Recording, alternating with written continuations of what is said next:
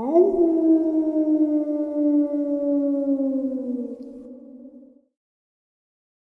right, folks, before we jump into today's very informative upload with some very terrifying experiences, all connected to, once again, what we talked about in yesterday's upload, the one world government, which would be Illuminati, the 1%, Nephilim, Stargates, etc., portals, just a lot of crazy stuff. I want to share with you, a subscriber sent me another birthday gift. First one that I received this year was a death whistle from Pups. But Leah, who is on our live stream, sent me a really cool Dogman Experience shirt. It's all fun and games until the Dogman stands up. And if you've ever been to our live stream, you know we have a lot of fun. I created kind of a running joke about the world's deadliest cryptid would be the lot lizard. And if you don't know what a lot lizard is, look it up. But I dropped my load in a lot lizard. Oh my goodness. Thank you, Leah, for the amazing shirts. And wow, you know, it's awesome. You guys really are awesome. You make this channel special. So thank you. Greetings and salutations, everyone. I hope everyone is doing well today. Today I have another just mind-blowing, informative upload to share with you. I've got some terrifying encounters, but I also have some more information that I've been researching in regards to Nephilim, the government. When I say government, I mean the one world government, Illuminati, super soldier programs. I also have some just absolutely terrifying Dogman encounters and more. Before we get into it, a couple links. As many of you know, I rely on Patreon, PayPal, channel membership, and the merch to help the channel to continue to grow and go. Links to Patreon, PayPal, and channel membership is in the description below. Merch displayed directly under the video. Also, Dogman Frightening Encounters, Volume 1 through 3, the audiobook versions. They were written and researched by Tom Lyons, narrated and produced by me, Jeff Nadolny. Those audiobooks are available on Audible, Amazon, and iTunes, links to which are also in the description as well. And finally, last but definitely not least, if you'd really like to help support the channel to continue to grow and go, simply subscribe. It does not cost a cent. Click the like button, takes half a second. If you don't want to miss out on any of the informative uploads I put out daily, click that bell icon, and folks, please leave a comment. Why? Well, because all of these things really do help the channel to continue to grow and go. And yes, folks, they definitely do matter. Now, everyone, I have taken far too much of your time. Let's jump into today's upload, shall we? Okay, so I want to start off with some of the very interesting and terrifying information that I've been compiling and share that with you guys. Then we'll jump into some encounters and some more information. Yesterday's upload, we talked a lot about Stargates, Anunnaki, giants, and the one world government, meaning the Illuminati. There is 100% proof, it is not just a conspiracy theory, that the governments that are in the public eye are just puppets for this 13 family bloodline, the Illuminati. But I want to start off right here with this. For several decades, researchers of the paranormal phenomena have devoted themselves to specialized fields of fringe scientific investigations. Some of these various fields of borderline research, which have surfaced in order to document or attempt to explain a wide divergence of phenomena, have included aerial or UFO phenomena, psychic investigation, cattle and animal mutilations, vampirism, men in black, conspiracies and assassinations, secret societies, underground anomalies, quantum mechanics, legends and mythology, ancient civilizations, the Mothman and other cryptozoological encounters, energy grids and other geomagnetic anomalies, biogenetics and cloning, cybernetics and artificial intelligence, abduction, missing time, missing persons, and mind control. Obviously, we are cybernetics and artificial intelligence is not even a conspiracy like it was in the 70s and 80s. This is actually happening right now. When Terminator was first released, people were like, you know, that'd be a crazy day.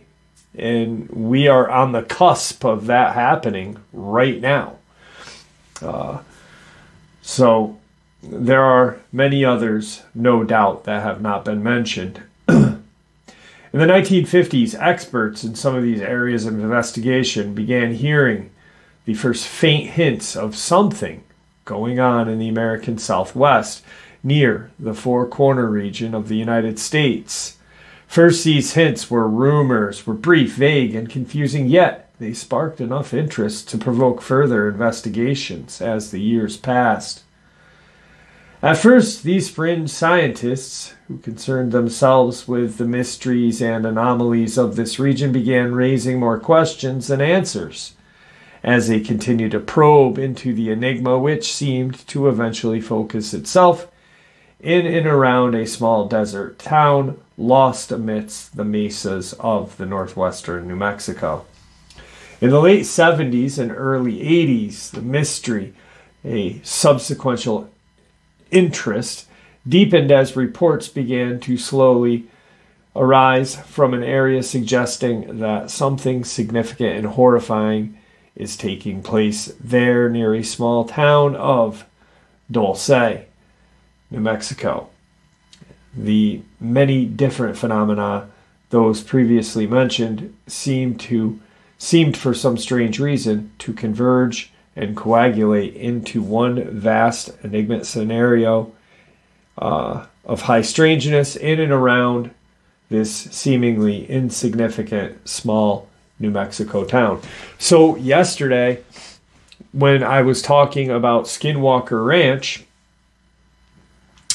the paranormal, the UFO, the ghosts, the cryptids, and all of this kind of just swirling in and around this one place in Utah called Skinwalker Ranch.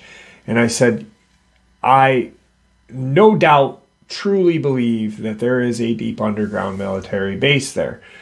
Right now, I believe it even more because look at all of the security that is there. If you look at that entrance, there is multiple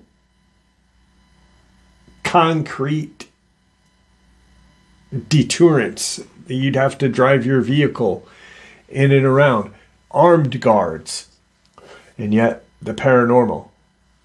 So it was going on in Dulce in the 70s and 80s, and people were realizing it back then even. Researchers commenced to analyze and categorize their respective phenomena, looking for patterns and concentrations, and came to a realization that several of these phenomena apparently converged in this American Southwest. The charts showed the largest concentration of UFO sightings, northwestern New Mexico, the epicenter of cattle mutilation phenomena, northwestern Mexico. Other experts in their fields began to find similar patterns merging and linking with other phenomena and at underlying levels. Researchers into conspiracy, secret society, underground anomalies, legends and mythology, ancient civilizations, and such, and other specialized vanguard fields began looking again at this small town in New Mexico. These unusual convergence of phenomena in the singular locale sparked even more interest and more investigation. From that point on, it was as if some ancient seal had been broken, as if an ancient cloud of darkness had begun imploding in upon itself, broken apart by a piercing light of human perception and relentless probing and scrutiny of brave, daring souls. So they realize that there is just this darkness in Dulce, like Skinwalker Ranch. I mean, I'm not a big fan of the TV shows or anything. I've watched some documentaries and such, but it always seems so dark there, you know? And just like this darkness that I talk about a lot in the Appalachians, the East Coast's 5-state hotspot, North Carolina, Virginia, West Virginia, Tennessee, and Kentucky. They all have this darkness, this shroud of darkness. Beautiful states, beautiful people. Some of the kindest people are from those 5 states that I've ever met. But just this really dark, deep, like what I'm reading now, a convergence of UFO, crypto, and other cryptozoology, not crypto.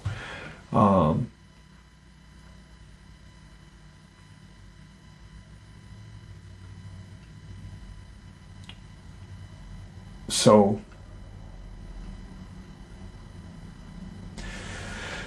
here we go. I'm going to start now. I'm going to bounce over here really quick. I just wanted to point out that there was a similarity to Dulce and Skinwalker Ranch. Let's talk a little bit about the Nephilim, or giants. I found this interesting. We all have probably heard about Marco Polo's meeting with the dog-headed race of people. Now, he had supposedly stumbled across giants as well. But back in 1936, 2 French archaeologists, Leboeuf and Grelou, led an expedition to Chad in north-central Africa. As they crossed the plains, they saw some areas covered with small mounds. They also found large numbers of these mounds around Fort Lemmy and Gov'T. Deciding to investigate, they dug up several egg-shaped funeral jars that contained the remnants of a gigantic race. Along with pieces of their jewelry and their works of art, these giants, according to the natives, were called Seos. Scholars who traced their history say they came from Kiber, located in north of Mecca, to Bilma, which is situated around 300 miles north of Lake Chad, a people with a well-developed religion and culture. They grew in numbers and founded communities at Fort Lemay. They lived in peace in their new land until the close of the 9th century, when the Muslims made war against them. Intending to force their acceptance of the Islamic faith, the Seos giants, who converted to a faith lived to become servants of the Arabs. But those who steadfastly refused to convert were eventually wiped out. By the end of the 16th century, not many Seos remained. A Moroccan find in Morocco reports Peter Colosimo, a French captain, discovered a complete arsenal of hunting weapons, including 500 double-edged axe weighing 17.5 pounds, 20 times as heavy as what would be convenient for modern man. Apart from that question of weight, to handle an axe, one would need to have hands the size appropriate to a giant with a stature of at least 13 feet. Sudan's giants. Now, this is interesting because when I started to read about this, I immediately thought about Steph. Steph, private military contractor, was in the Sudan and protecting a rare earth mineral mine. And lo and behold, a very large amount of dog-like cryptids attacked him and his other private contractors and led into a long battle with these creatures. So Sudan's giants, a tribe of giants, survives in Sudan, but apparently little has been written about them. In his Inside Africa, John Gunther describes them as Nilotic peoples who have spread their virile blood afar field, as witness the Maasai in Kenya and the giant Watsi, who are cousins to a Hamitic Sudanese. An example of the gigantic but very slender stature may be seen in Manute Bol, a 7'7" pro basketball player who hails from the region. Slim as he still looks, Bol has put on quite a bit of weight since his rookie year in the NBA. One sports writer jokingly wrote that he has now added enough poundage to require at least 2 pinstripes on his pajamas. Bol and his tall Sudanese kin may have the height of giants, but with such extremely slender builds, they could hardly be reckoned among our other mighty men, the Watsui giants. Practically everyone has seen a film or at least heard about these very tall Watsui, who are famous for their dancing. Then this is Zanzibar's giants. In recounting of his travels, Marco Polo tells of running into a gigantic people in Zanzibar. Concerning them, he wrote, Zanzibar is situated off the coast of Tanganyika, nearly 53 miles long and 24 miles wide. It is the largest coral island on Africa coast. Numerous bays, reefs, and inlets are found along the western coast, while the eastern side is much more regular. Zanzibar is a very large, important island. It has 2,000 miles of coastline, All people are idolaters. They have a king and a language of their own and pay tribute to no one. The men are large and fat, although they are not tall in proportion to their bulk.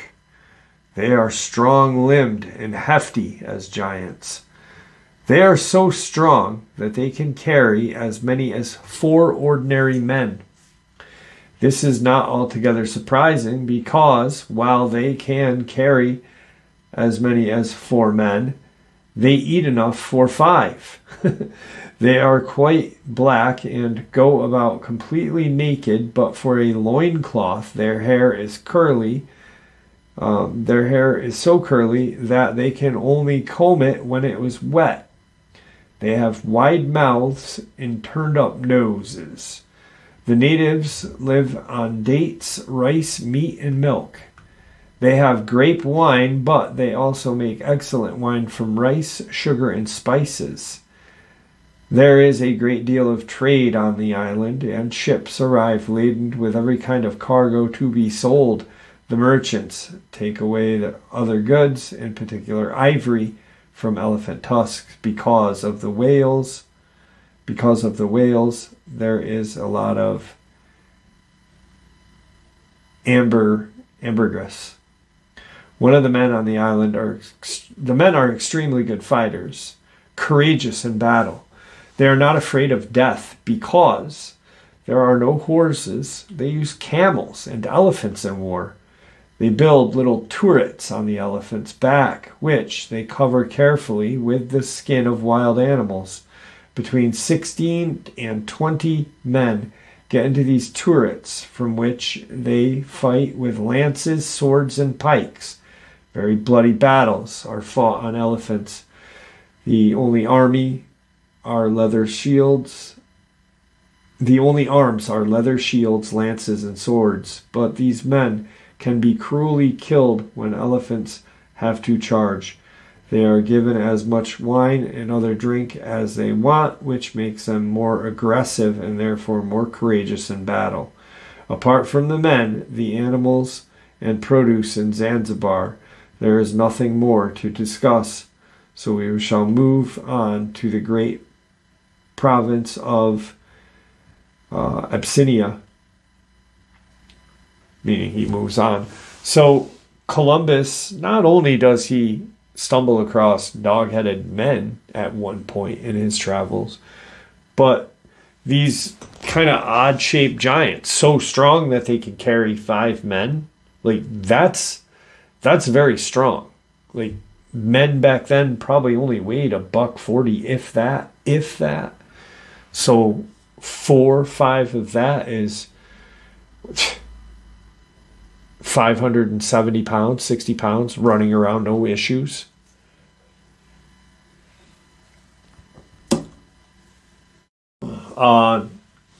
Quick disclaimer on this information that I'm going to share with you right now.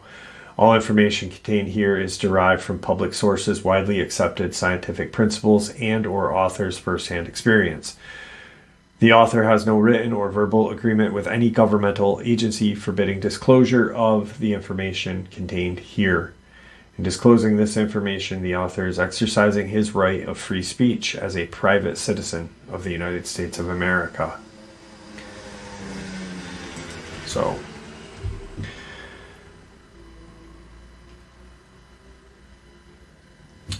Bill Hamilton did OT3 in Scientology in 1970. He had been expelled a few years ago. Bill Robertson took him to a very first Sector 9 issue, so his viewpoint is more from a planetary and intergalactic scenario. Hamilton summarizes everything that he has found out. The Dulce, New Mexico underground base has UFOs seen in the area every night. Cattle have been mutilated, cut with like a laser knife. Information comes from people working at the base who were kidnapped or abducted and taken there and then released as people who helped to construct it, people who were working with the intelligence community there. The facility is a biogenetics lab and is connected to Los Alamos by underground, the first site of the atom bomb experiments. It's always been a high security research area for the government.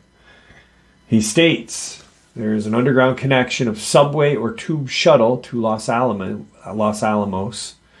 The research there is about genetics and research into other intelligent species and comparison between human and alien biology. Hamilton says that their research indicates centuries ago that the aliens had entered into a contract with a secret group, the Illuminati. The Sector 9 Scientology book names one of the chief implanters, someone that works in secret to control you mentally, was Adam Weishaupt, the founder of the Illuminati in Germany. The United States government entered into a contract with these aliens in the 40s and 50s, or possibly even earlier, to exchange high technology research to give animals and humans to the aliens. At the end of the 40s, the alien operation shifted from South America to the United States West.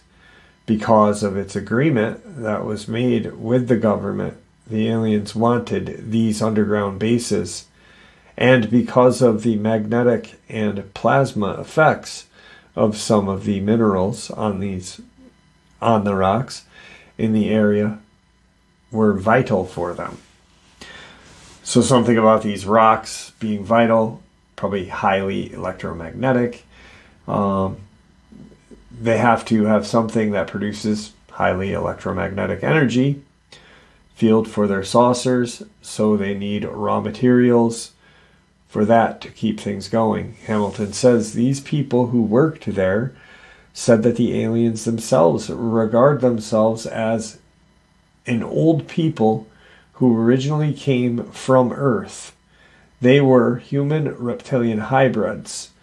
They told the U.S. government this and are representatives of an alien nation and are returning to Earth to use it as a staging operation area, but didn't reveal for exactly what. Other aliens do not agree about this. They built an alien base in Dulce, Colorado, Arizona, Nevada, others in the United States. Others in the rest of the world, maybe Antarctica, Russia, Pyrenees, Upper Norway, etc. There have been some very strange underground projects being done, costing billions. In 1947, the residents of Dulce saw many, many troops going in and out of the area, many, many trucks and construction equipment, and that the signs on the trucks were from a non-existent lumber company in Colorado. The bases were constructed by the Rand Corporation with a tunnel boring machine that melts the rock and then makes a smooth wall out of it for high-speed shuttles to be put in. Hamilton says that there are over 100 of these secret underground places that have been constructed, including one on the back of the moon, others possibly on Mars. So the Illuminati mentioned, there's mention of the Illuminati. Well, if these Illuminati are possibly reptilians,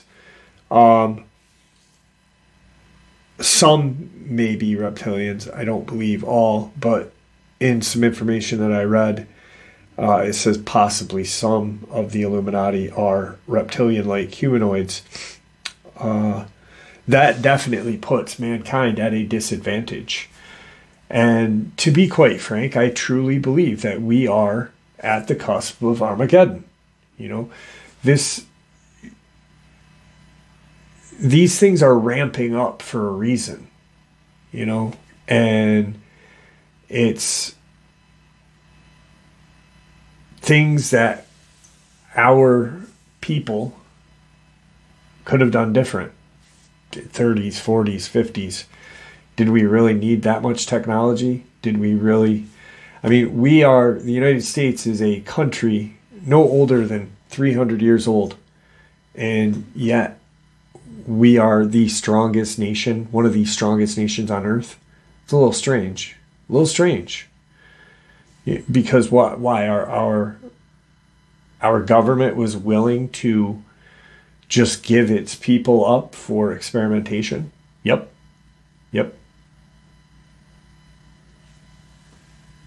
Okay, so let's jump into some encounters. This encounter was sent to me back in March, and the person who sent this to me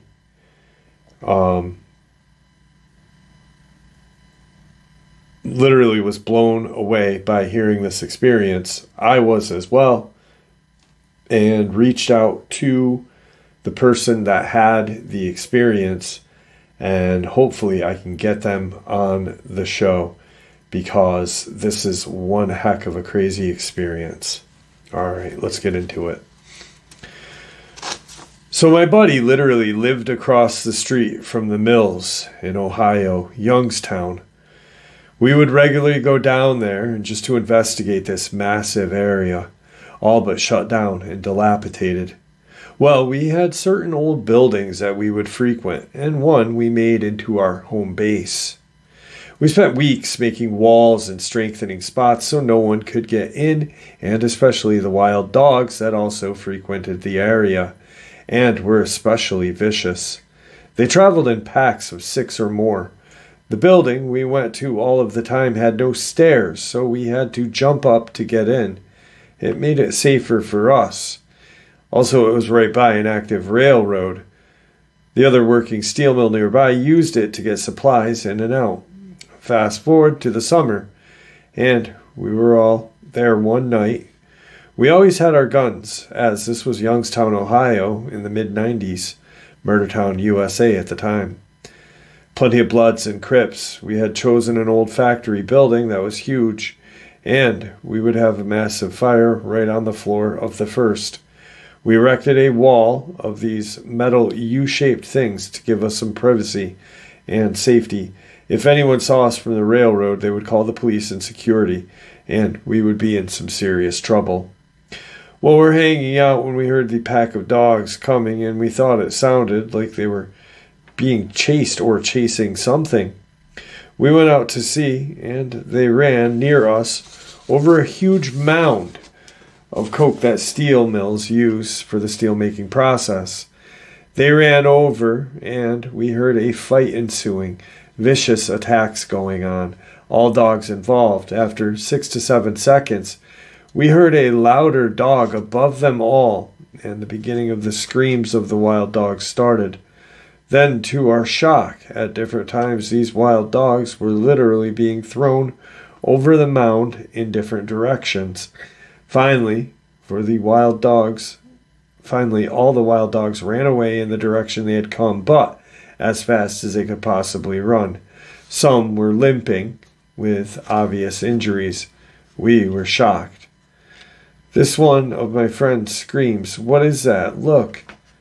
At that moment, I kid you not, a giant wolf-like animal, the size of which seemed quite honestly fake, crawls on all fours to the top of that mound and is looking directly into the area the other wild dogs had run. It lifts its leg and subsequently and substantially releases a urine flow that honestly seemed like it was released out of a garden hose. That right there may sound amusing, but it scared the living hell out of us, because we had no idea just how large this thing was. My buddy stumbled backward into our makeshift wall, and it then turned its attention to us. I cannot relay to you the amount of fear that we immediately felt. I feel that even now, sharing this, the hairs on my arm are standing up. They had yellowish amber-colored eyes that literally glowed like there was a power source behind them. Looking back on it, we agreed it was from the light of the huge bonfire that we had made in our home base. It growled next, and it was deep, and we all felt it. I said aloud that I just felt that in my chest. My two buddies said they were all of a sudden lightheaded and feeling sick. I didn't get that at the moment, but we were all horrified. It then did something so shocking, so alien to the status quo that we immediately felt in danger and ran inside of the building and up 2 sets of broken and missing, falling apart concrete steps. To the 3rd level, we were all very lucky that no one had fell, to at least broken a bone of some type, maybe worse. It stood up on 2 legs. Its back legs, they looked like a huge set of dog legs, but large leg muscles were reminiscent of the bodybuilder, but thicker. And just the look of its massive body was unbelievably impressive and intimidating.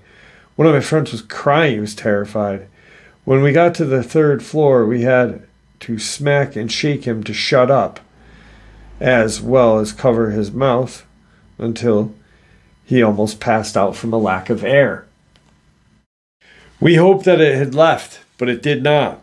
After what seemed like an hour, but was only 1 or 2 minutes, we heard it climbing up on the outside and start to enter the building.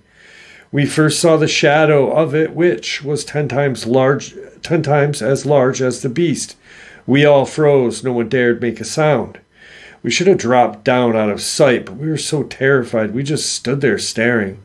It came into the light, and we saw everything on this creature. It was, at the very least, the size of a grizzly bear.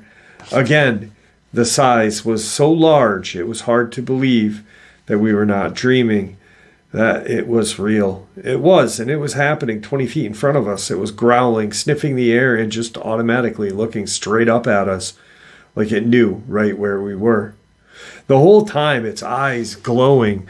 The thing that stood out to us was it started to drool, but not a little, like it was pouring out of its mouth, pouring from the idea that it was going to eat and kill us. It could have easily. It looked away from us and saw the stairs. We froze again and got a newfound feeling of horror. It was heading to the stairs to come up to where we were. We started freaking out, looking around, and only had one escape. An outside fire staircase going up to the roof. The part to go down had rusted and fell off long ago. It hopped easily over 3 steps missing and was instantly up on the 2nd floor.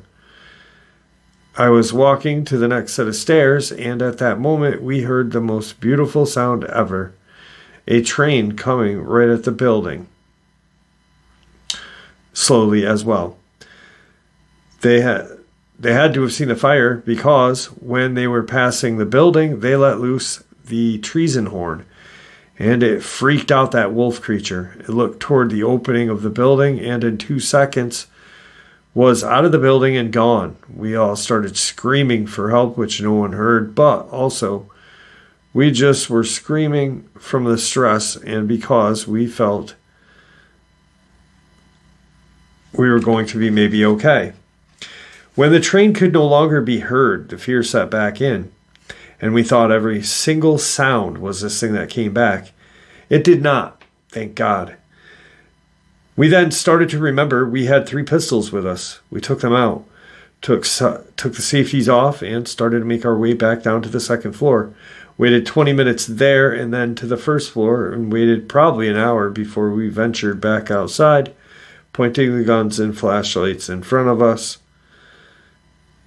The whole time remembering we didn't have LED lights in the 90s. These were cheap plastic ones that only lit so much up, but 4 of them helped light the way. We thought for sure every second we were making our way back to my friend's house that this thing would come after us. We heard the wild dogs in the distance and started running. We ran until we got to my buddy's house. Those of us who are still alive talk about that night every time we see or talk to each other. We will remember this until the day we die. I am still in awe that these things exist. Every time I see or hear an experience about someone's own experience with one or more of these, I freeze. I am instantly brought back to that night that I feel true terror.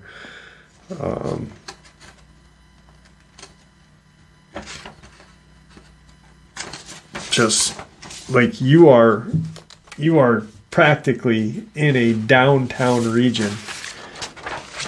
The only reason why you are isolated is because there are steel mills or old steel mills around you, and this creature comes out of nowhere.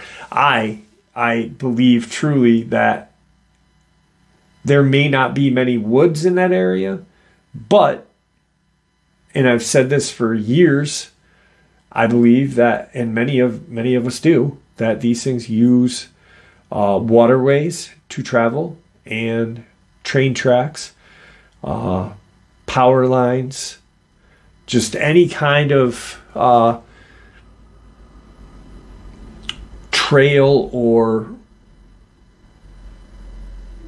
easy travel, whatever that is hidden from humanity, they will use. So, all right, so I got two more things that I want to share with you quickly that are just mind-blowing. So when I shared that stuff about Dulce in the 70s and 80s, when the rumors were going about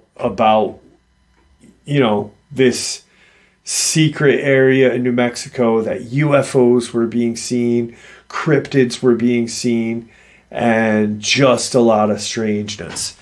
Well, like Skinwalker Ranch. And one of the things that was mentioned was vampirism. My dad was in Vietnam. Many of your fathers might have been, or grandfathers, depending on your age. And this is very interesting. Vampires in the Vietnam War. The difficulties of American troops during the Vietnam War often are attributed to the skillful tactics of its opponent and lack of support on the home front. But U.S. forces were hampered by another stealthful enemy in Southeast Asia, vampires. From the beginning, combat in Vietnam jungles presented new challenges for the American troops. The Army in particular was trained and equipped for conventional mechanicalized wars such as what they had faced in Europe. And Vietnam, with its jungle fighting, was a whole new game. Viet Cong were masters of guerrilla warfare, during which they would hit troops with surprise attacks, then recede back into the jungle. They also effectively used small villages as bases and munition storages. In an attempt to turn the tables, the United States Marine Corps developed a Civil Operations and Revolutionary Development Support, or CORDS, program, which assigned small units to patrol the villages. The Marines sought to recruit members of indigenous tribes in the mountains of West Vietnam to help them. But the Marines quickly discovered that the tribes were fearful of venturing into certain areas because of the presence of Ma, or phantoms. One tribe in particular, the Montagnard, spoke of reanimated corpses that haunted the jungles, drinking blood and consuming internal organs of people unlucky enough to cross them. United States commanders were quickly to dismiss the claims as local superstition.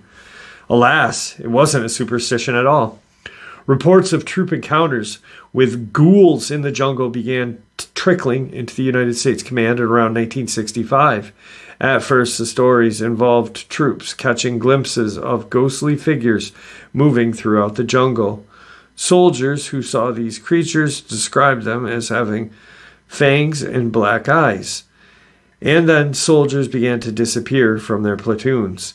In one incident, 2 American soldiers rescued one of their comrades from a creature that was apparently impervious to their bullets.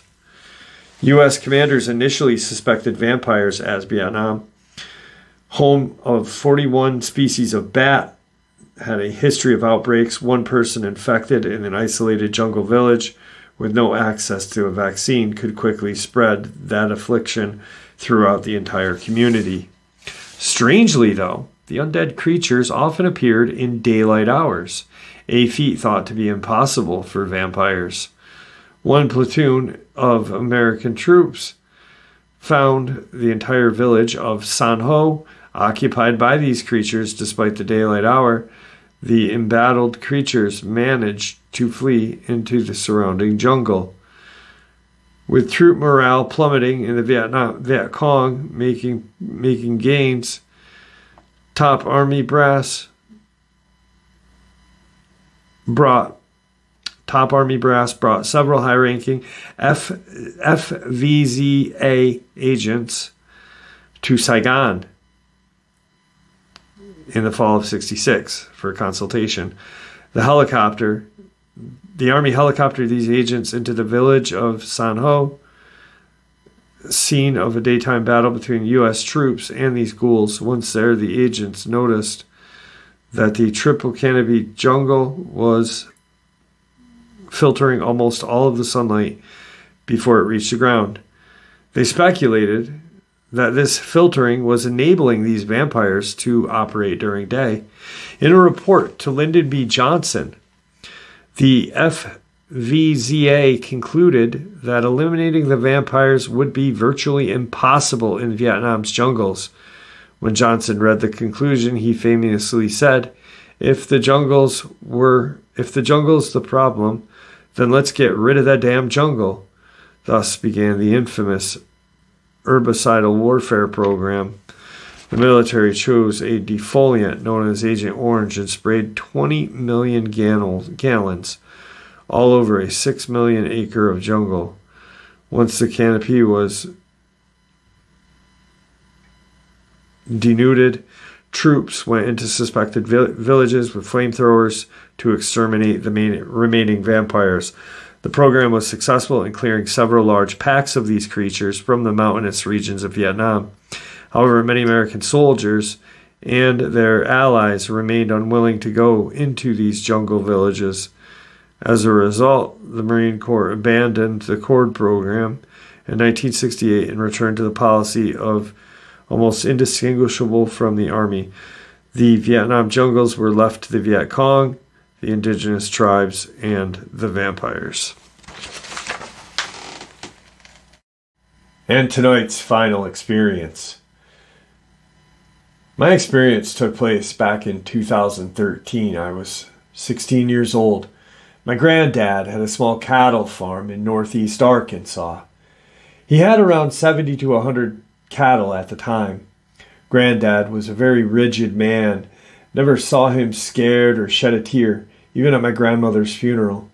Our property is mainly pasture with some patches of thick woods and a creek that runs through the middle. November, my favorite time of year, as the first weekend of November was the first gun hunt for deer season. Me and my friend Jason stayed over at my granddad's every year for the weekend so we could hunt. The first morning of the season started out normal as the years had passed before. We awoke up on my grandpa's sectional at 4:30, still tired and groggy, as we had stayed up till 2 a.m., pumped for the next morning of hunting. We grabbed our guns and gear and headed out the door. It was a cold, stale morning, very quiet and calm. We took off down the driveway, walking toward the gate to the pasture where our hunting stands were. It was around 1.5 mile walk. All we had to light the way was a couple of headlamps my granddad had gotten us for Christmas the year before. We make it to our hunting spot, get set up, as we have done hundreds of times before. At this time, it is around 5:45. We're waiting for the shooting light. The deer stand is set up along a pasture against a creek in the woods. Deer would often walk out of that creek into the pasture in front of us.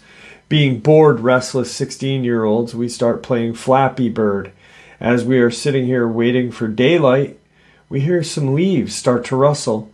My friend whispers to me, "There's moving early this morning." We shut our phones off and let our eyes adjust to the dark again. That's when I caught something on the edge of the creek slowly walking out. At this point, I was just waiting for the deer to walk out and start grazing on the pasture in front of us.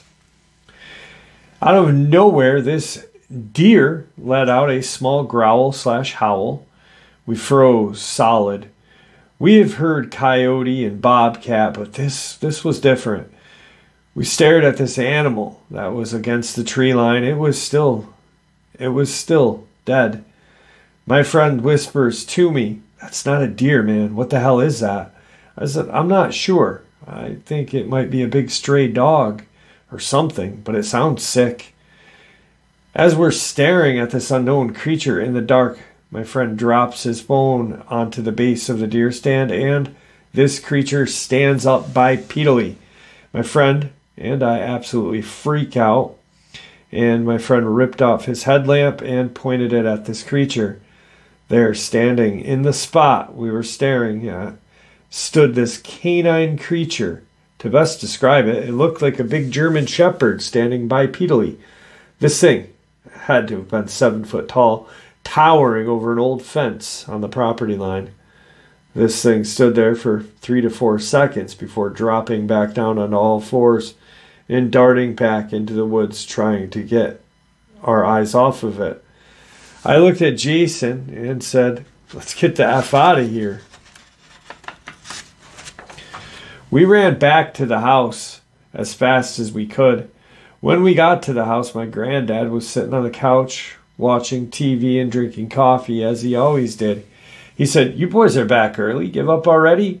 We proceeded to tell him everything that happened, and he kind of laughed at us and said, "You boys got a wild imagination." We played in those woods when I was a kid, and the scariest thing that we ever saw was terrible normal granddad joke. Finally, calmed down and tried to talk about what we had seen with each other. That's when Grandpa's phone rang. It was my dad, who always checks cows first thing in the morning. I don't know what my dad said to my granddad on the phone, but Grandpa stood up with the blankest face and ran to his bedroom, grabbed his old SKS rifle he had kept out to shoot coyotes and other pests, and came back to the front room and told me and Jason, "Stay here, watch TV until I get back." Jason and I stared at each other. We stood around the kitchen table for a couple hours till my granddad came back into the house, followed by my dad.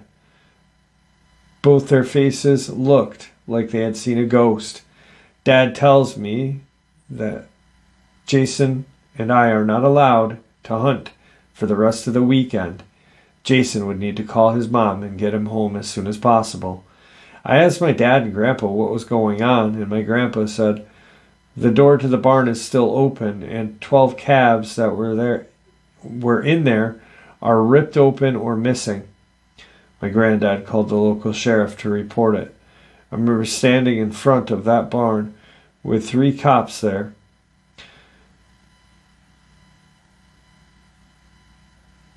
Grandpa wouldn't let me go in and look, as if I was as an interested 16-year-old. Everyone seemed clueless. After the cops left, my dad and Grandpa cleaned out the barn and disposed of the carcasses. The rest of Saturday went on normally. The night at supper, Granddad asked me, "Son, when you said you saw that animal this morning, were you pulling my leg?" I said, "No, Grandpa, I swear on everything." He said, there with a blank face. We finished supper, and I headed to bed.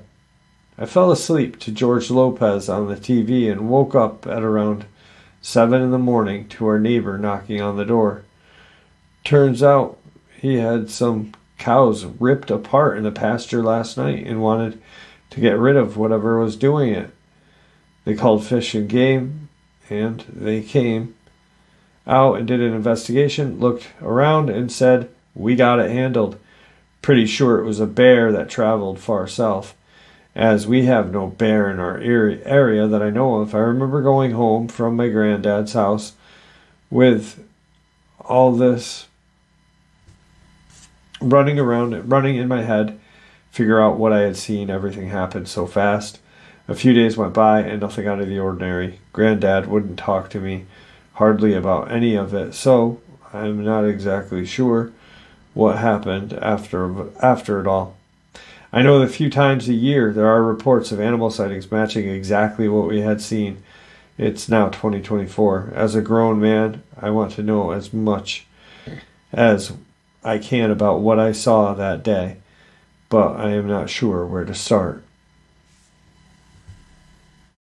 All right, so in the beginning of the upload, talked a little bit about giants, Dulce, the government's involvement.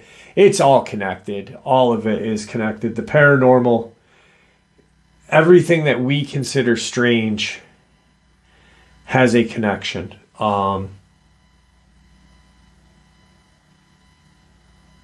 It's just unbelievable that,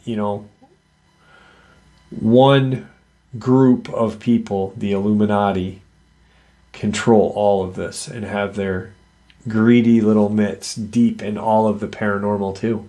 Like they want to keep it hidden as far away from us as possible. So with that, I'd like to thank you all for supporting the channel. It is your support, after all, that keeps the channel growing and going, and honestly what gives folks like us a place and a chance to share our experiences and theories judgment-free, just simply treated with the respect that we all deserve. Everyone, please stay safe, happy, healthy, and ever vigilant, keeping an eye on our children, pets, family, and friends. These creatures are real. They are out there and dangerous. Share this information with those you love and care about, and it may just help save their lives someday. Until next time, never stop asking questions, never stop searching for the truth, and God bless.